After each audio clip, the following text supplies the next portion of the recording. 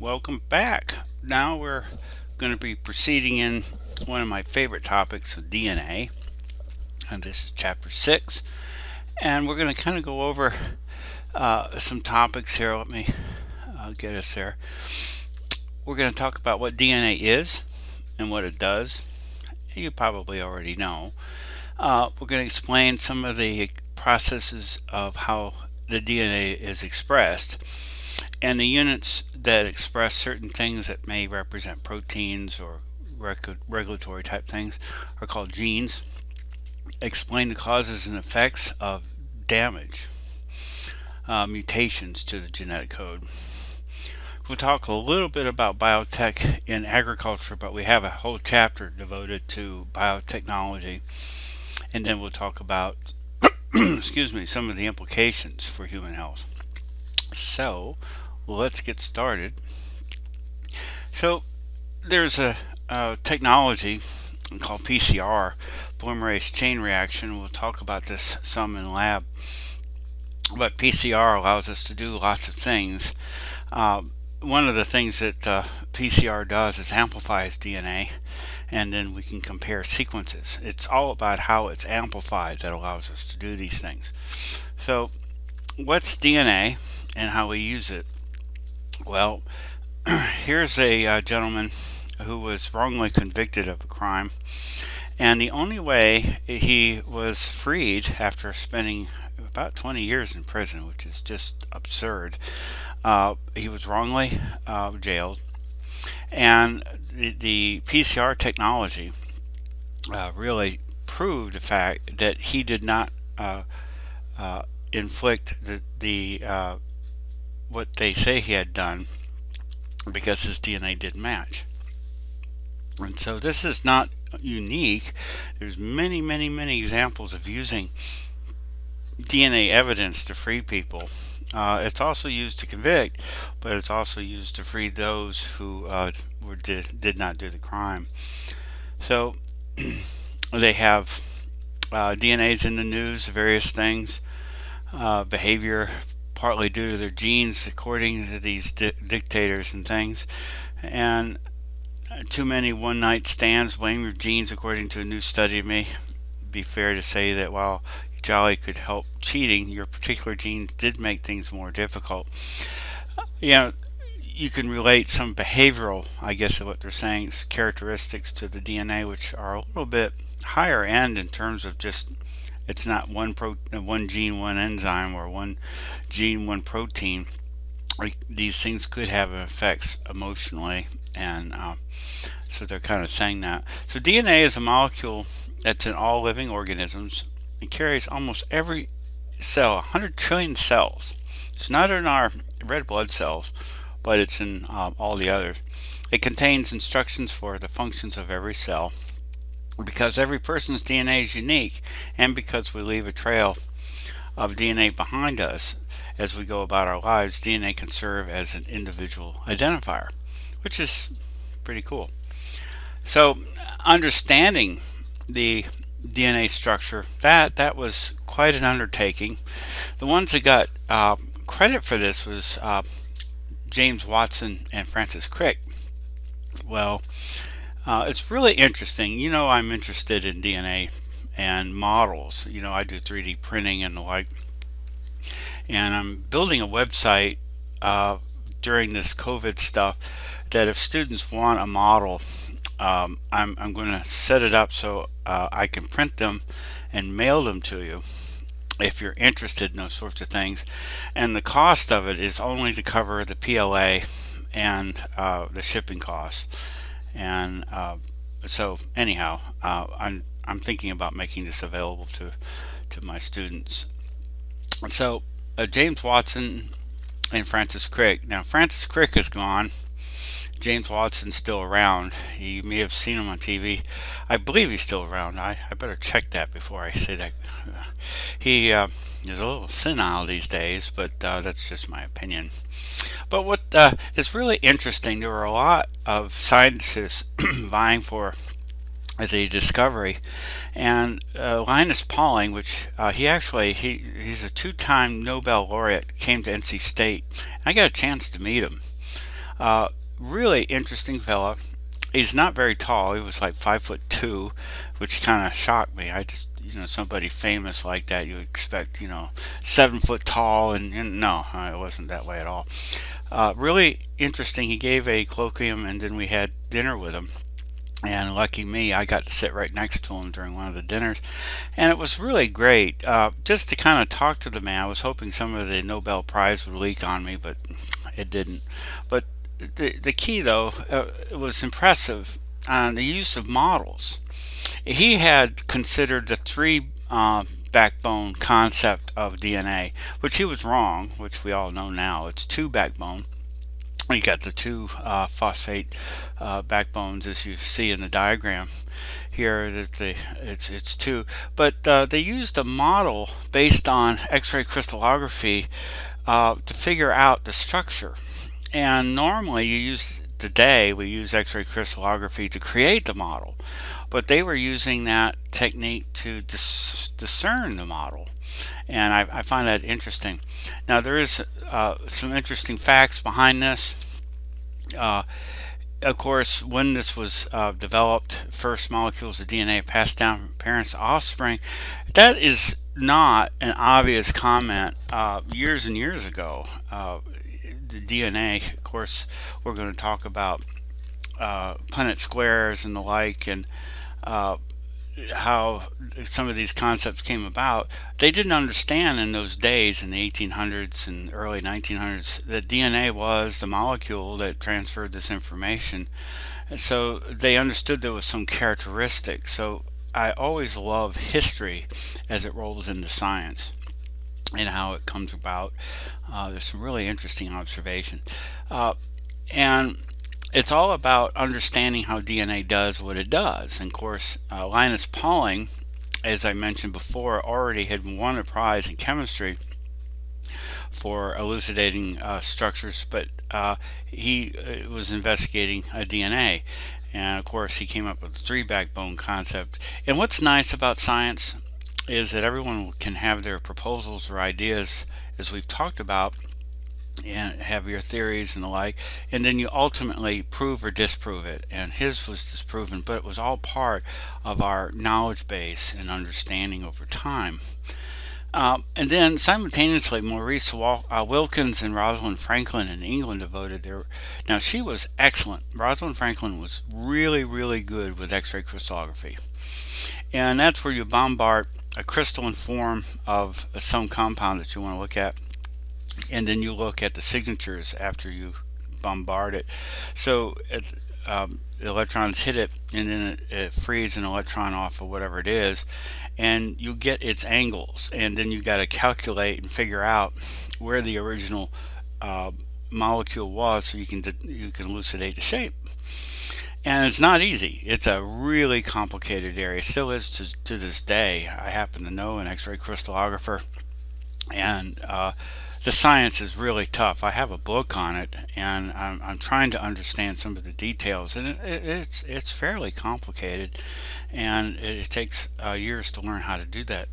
So anyhow, the truth of the matter is, and the way your book talks about it, Watson and Crick came up with a design, but they didn't have all of the critical pieces of the X-ray crystallography, so they sort of borrowed, that's the nice word, Rosalind Franklin's work. Based on her X-ray crystallography results, they were able to pin down the two backbone structure of DNA. And at first, it looks like Watson and Crick were going to get all the credit, but ultimately she did get credit for her work in helping to elucidate the structure of DNA. And I just want to bring that up because, it seems largely unfair. I worked for some time out at Bird's Welcome, and there was Trudy. It was a lady, a really wonderful lady. She was a top-notch scientist. And then there was a lead scientist, and they had done a lot of work on a particular new compound, and they got the Nobel Prize, or he got the Nobel Prize. But she was also greatly involved in that research, and was passed over for that Nobel Prize because, well, she was female. And unfortunately, in those days, it was sort of, science was sort of the gentleman's science, and which is wrong. But nevertheless, that's the way it was in those days. And Hitchings, who was the lead scientist who got the Nobel Prize, refused to accept the prize unless uh, Trudy got the award as well. And it worked out that they both got it. And that's what it takes for changes like this to occur. Somebody needs to stand up and say, look, this isn't right. Well, the same sort of thing happened, and Rosalind Franklin got the award as well, and so as it should be. And this is Rosalind Franklin, and she was, again, an X-ray crystallographer, but she was an outstanding X-ray crystallographer, and which led to the discovery, of course, of the DNA, and Francis Crick and Watson got it, and Reese Wilkins shared the prize in medicine, and also Rosalind Franklin was added later. Unfortunately, that's just the way it is. And it's changing. It's changed greatly now, so that there was just recently got the Nobel Prize with CRISPR. If I don't know if you saw that technology or heard about it, we're going to talk about it. And CRISPR is an amazing technology, and two women discovered it, and they got the Nobel Prize.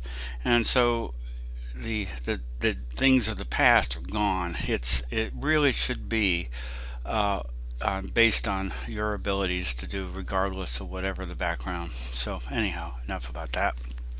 So the structure of DNA was determined that we have two backbones, and they're anti-parallel. We'll talk about what that means later. But one's straight up, the other one's upside down. I'll just say that for right now. And the two strands are held together by bases, and these bases are A's and T's and G's and C's. Adenine, thymines, guanines, and cytosines, and they have a chemical structure. If you notice just in the drawing here, there's some differences. There's this blue one, there's a larger one, and then the smaller one. Well, the smaller one has the larger name. This is a pyrimidine, and this is a purine. And they bind, if you see, two hydrogen bonds where the G's and C's have three. And subtle, but there is a significant implications of that, and I'll talk about that later, but it will shock you. I like shocking my students. So DNA is, the name is deoxyribonucleic acid, and it is a nucleic acid, a macromolecule that stores information, which is really interesting because now we have informational storage in the form of a chemical, a sugar. It consists of individual units called a nucleotide, which has three components: a molecule of sugar, a phosphate group, and a nitrogen containing molecule called the base. So the base is the A's, T's, G's, and C's.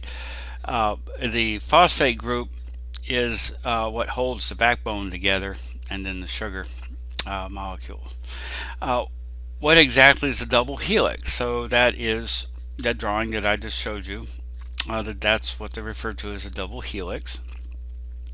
And because each of them have a twist, two strands, so hence double. And they're backbones of the DNA. They're very strong, and in lab I extract DNA from strawberries, and the reason I like to do that as a class experiment because I like to have that sugar with the DNA. I can do some chemical treatments where I can spool it on the glass rod so you can actually see it and touch it. It's pretty strong, actually, if you think of it. Individually weak as far as the phosphates, but collectively very strong, which is the case. So that's the structure of DNA. And again, we have the sugar phosphate backbones and then the bases. And they are hydrophobic, and the outer parts tend to be a little bit hydrophilic, which is really interesting, and that contributes to its rotational type of helical structure. And as you can see, the phosphates, the reason I say the two strands, one strand's upright, you can see the phosphate group. The other strand is literally upside down, and hence the phosphate group designation is drawn upside down. That's why I like this drawing, because it really does show you the anti-parallel nature of the DNA. And then a little bit more of the detail, you can see the phosphate backbones, and then the phosphate as they grow, and then how the bases are attached, and then how they bind to each other through hydrogen bonding. So A's and T's have 2, G's and C's have 3 hydrogen bonds. And so everything we talked about is coming back. So alternating sugars and phosphates hold everything in place. They play only a supportive role. The rungs of the ladder are where things get interesting, attached to each sugar protruding like on that rung of the ladder, called the base. So we have the A's, T's, C's, and G's as those bases, and then they interact with one another from one side to the other through the hydrogen bonding. And they have those about the strength of rubbing a helium-filled balloon, and it'll lift your hair up a little bit. That kind of strength is about how much we're talking about. But individually weak, but collectively very strong. So it holds the DNA molecule nicely tight together. And we have certain rules. Chargaff was a famous scientist, and he figured out that the G's and C's always sort of ratio together in A's and T's. So A's and T's will have, let's say you have 40% A's and T's and 60% G's and C's, or vice versa. So it has to add up to 100%. But he saw that ratio, which at the time that was quite interesting. And now it's like, ho hum, I already know that. But nah, not so much. So the DNA is a molecule. It stores information. It consists of individual units called nucleotides, a sugar, phosphate group, and a nitrogen containing base. DNA structure resembles a twisted ladder, which the sugar and phosphate groups serving as backbones of the molecule and base pairs serving as the rungs. The sequence of the bases on one side of the ladder-like molecule complements that of the other. And they're anti-parallel. So genes are sections or regions of DNA that contain instructions for making proteins. Okay, these proteins have several functions.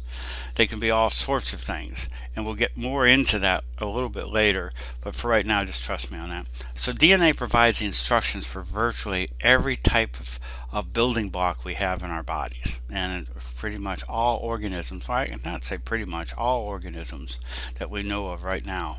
DNA is the universal code for all of life.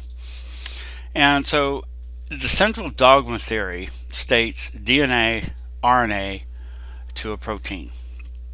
And there's only one exception to this rule as it stands right now, and that is the AIDS virus produces an enzyme called reverse transcriptase that takes RNA and creates DNA from it. And it's one of the exceptions, so that's why it's called a central dogma theory. It stands until we find exceptions, and we only found this exception so far. Now, it is an important one because I'll go ahead and tell you that viruses are either DNA or RNA. They're never both. Well, one way around that, the AIDS virus is an RNA virus, but it cheats by using that reverse transcriptase so it can incorporate its genome into yours. Isn't that just lovely? We'll talk about the AIDS virus a little bit later on, but I just thought I'd bring that up. Unpacking the genome is an organism's complete set of DNA. The chromosomes, one or more unique pieces of DNA. We'll talk about chromosomes. A gene is a specific sequence that we can find on the chromosome. So it's a gene is a sequence of DNA that contains information necessary for the production of a protein.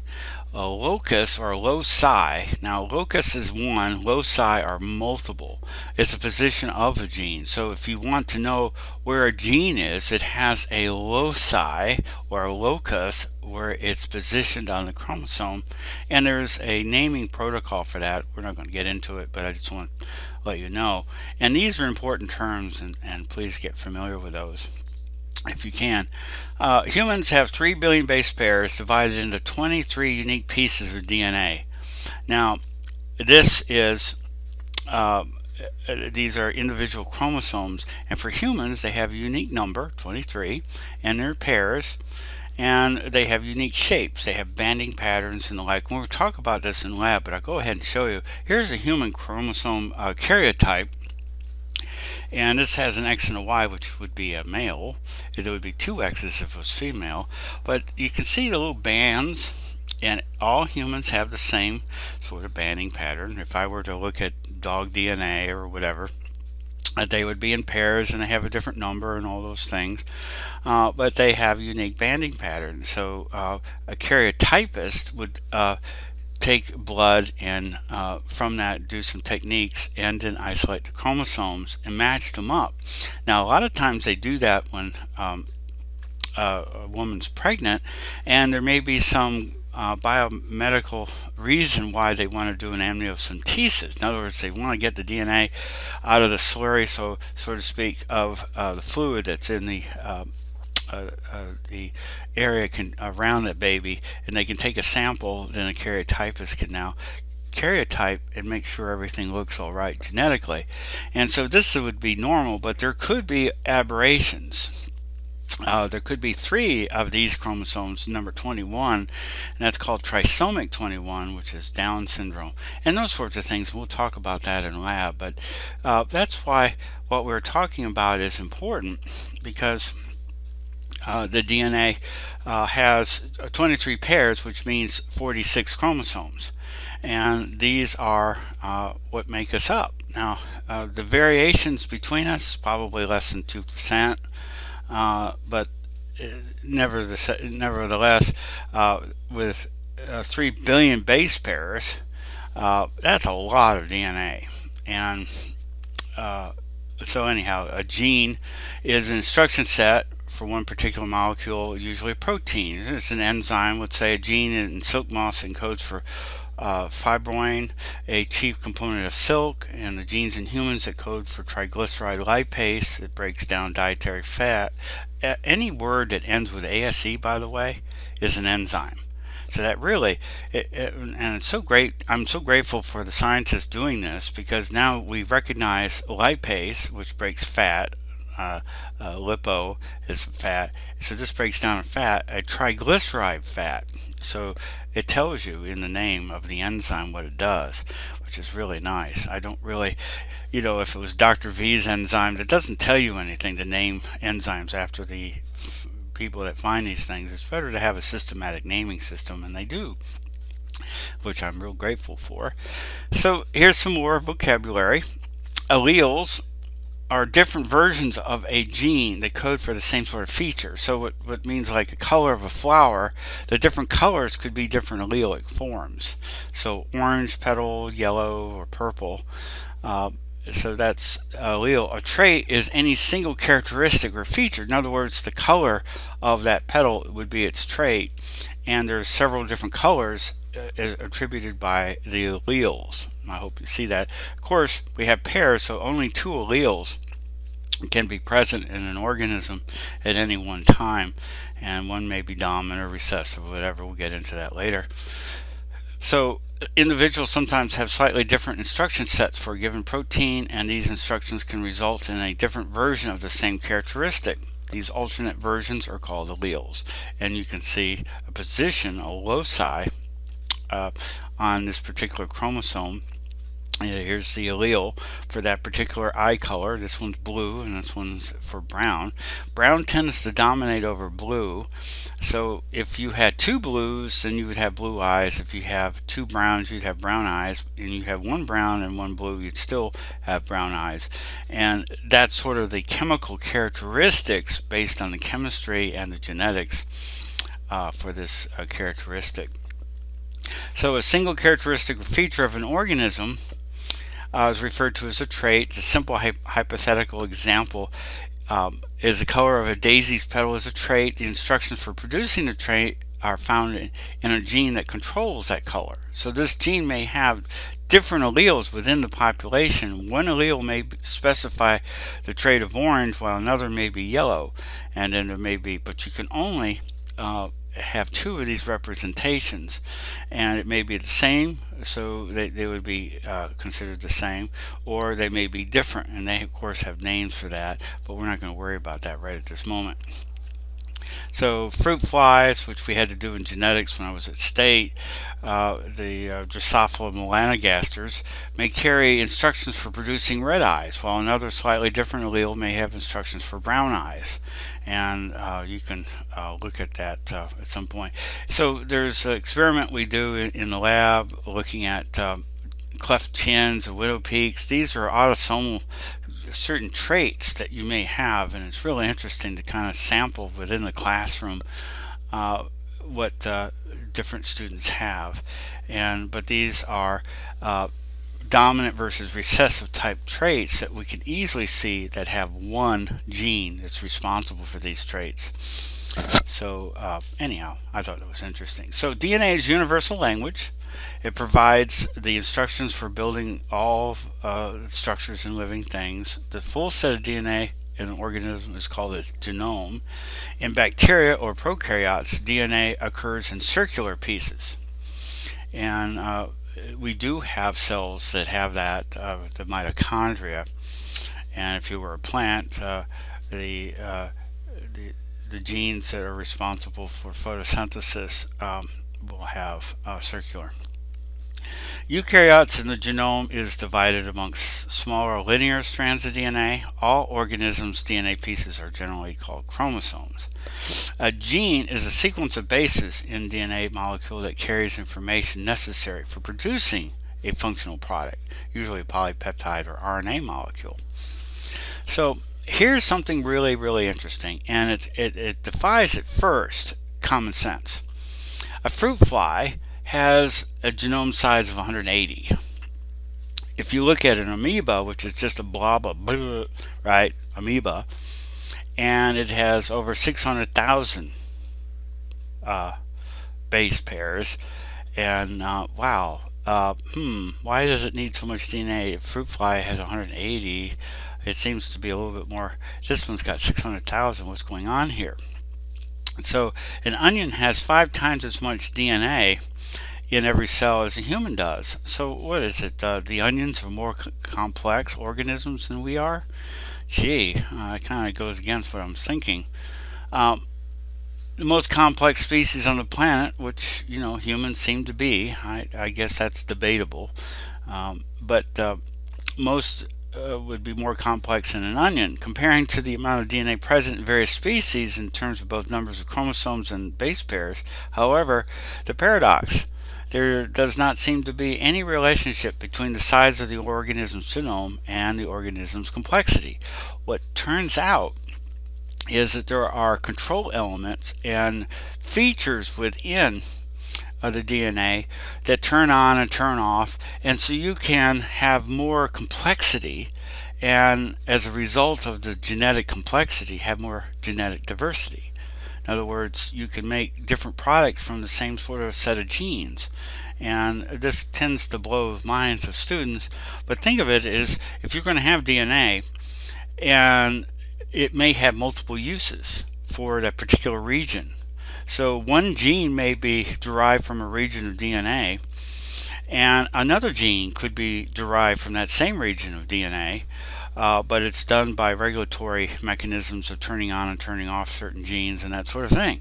So not having the large number of DNA bases, it's what you do with the genetics that you have, and there's high level control mechanisms or control elements that can make the DNA more efficient in terms of its use. So here's some differences between structural genes and regulatory genes. A gene that codes for an RNA or protein product other than a regulatory factor. A regulatory gene is a gene involved in controlling the expression of one or more genes. So here we get into some of the differences that are responsible for, like an onion versus a human or a Drosophila, is we may have more sophistication on the regulatory side and the structural, so we can do more with the DNA or ultimately the RNA that we have. So encodes for proteins, encodes for transcription factors, encodes for messenger RNAs, ribosomal RNAs, and transfer RNAs. In regulatory genes, they encode for regulatory RNAs, and these are these small RNAs, the miRNAs or siRNAs. And there's more, believe me, there's a lot more to it. Gene products have either structural functional importance where it regulates the expression of genes. Examples LAC-Z, which is a lactose operon, are structural genes that make up various things for processing lactose, and some of the mutations could cause lactose intolerance, by the way. But regulatory genes, the LAC-I gene and the cap protein or the cap gene, are part of the regulation of turning on and turning off the lactose operon based on if you have too much lactose or not enough or all these sorts of things, and we'll talk about it. But you can see the real difference, what we're talking about between a human and let's say E. coli. So the percentage of coding DNA found in various organisms. So we have a lot of regulatory types of activities going on in our genome because that's high level. You think of it, we're very efficient. Now all things are efficient. E. coli, I always say, is a lean, mean fighting machine. But the percentage of DNA it codes for proteins is much greater than that of Homo sapiens. And because we use the regulatory genes to fine-tune a huge genome that we have, and with 100 trillion cells that differentiate in various other types of cells, it starts to become too overwhelming. It boggles the mind of all the things that have to be done. I was taught that a lot of the extra DNA was called junk DNA. Well, that turns out to be a misnomer. And without going into too much details, it just makes me feel bad that I bought that hook, line, and sinker. But anyhow, it is what it is. So in eukaryotic species, DNA present far exceeds the amount necessary for code. And they said, well, this huge proportion of sequences don't code for proteins. Well, we do know now that junk DNA is really a lot of regulatory materials that are going on that encodes for these active RNA type species. But before, junk DNA, boy, that ages me. That proves that I have socks older than most of you out there. But anyhow, 1972, I remember it well. And I was sitting in class in junk DNA. I graduated high school in 78, but I remember that. I used to take a lot of biology courses. Human Genome is published, revealing fewer genes to produce, 2001. ENCODE to evaluate the role of DNA outside of genes.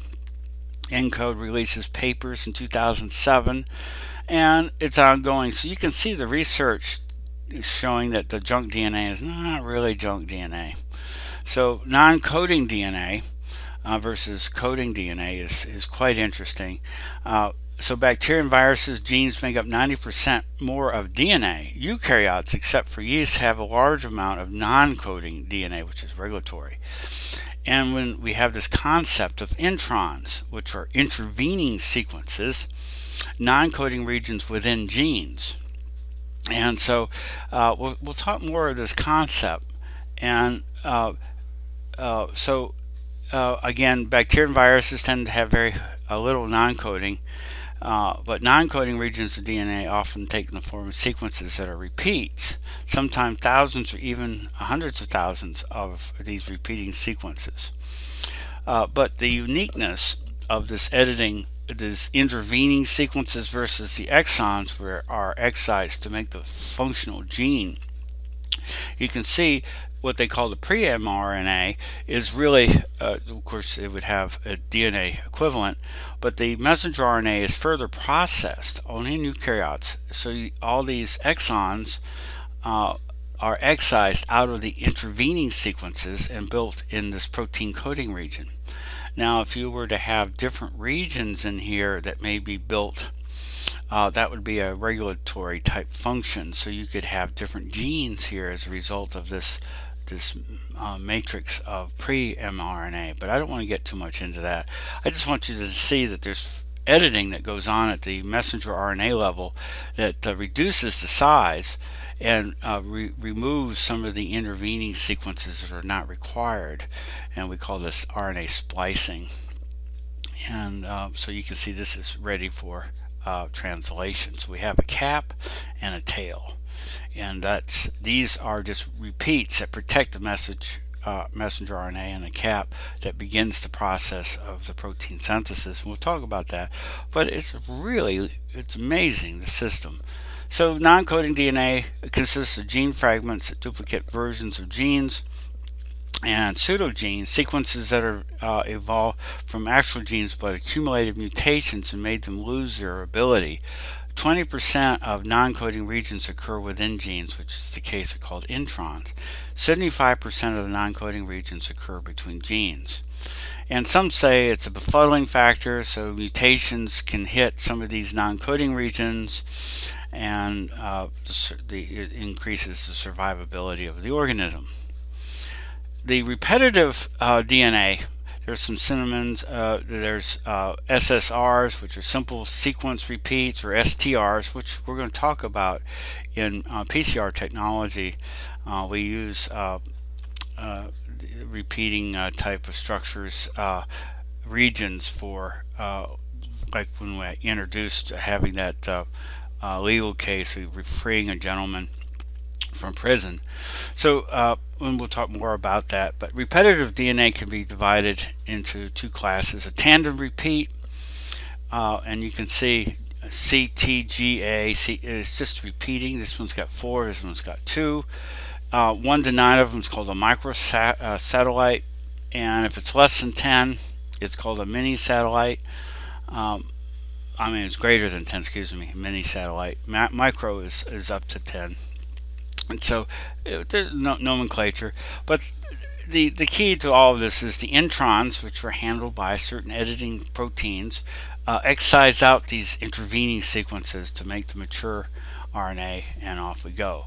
So really straightforward. Don't make it more complex than it is. It just simplifies the message so that we have a complete smaller lean mean set of genes. Yeah, I just made that up. In the end, the presence of non-coding DNA is still not completely understood. The recent evidence reveals that non-coding DNA does encode extremely short RNA molecules that function in gene regulation. There's the key right there. RNA has a lot more of a role than we ever suspected back when I was in school in 1978 and on. How much today we know that RNA can do a lot of things, interference RNA, all sorts of things. When genes are turned on or off, it can be a volume knob. It can regulate how much is being expressed and all that, and that would have been labeled as junk DNA in my day, which is now these little short RNA pieces. So in summary, only a small fraction of DNA in eukaryotic species is in genes that code for proteins.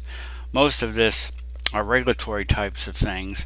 We're still trying to understand it, but the key word for today is RNA. RNA seems to have a huge role in our structure and function of humans and eukaryotes and higher organisms.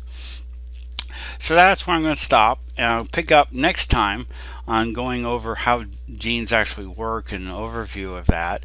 And I will see you then. Be safe, and until that time.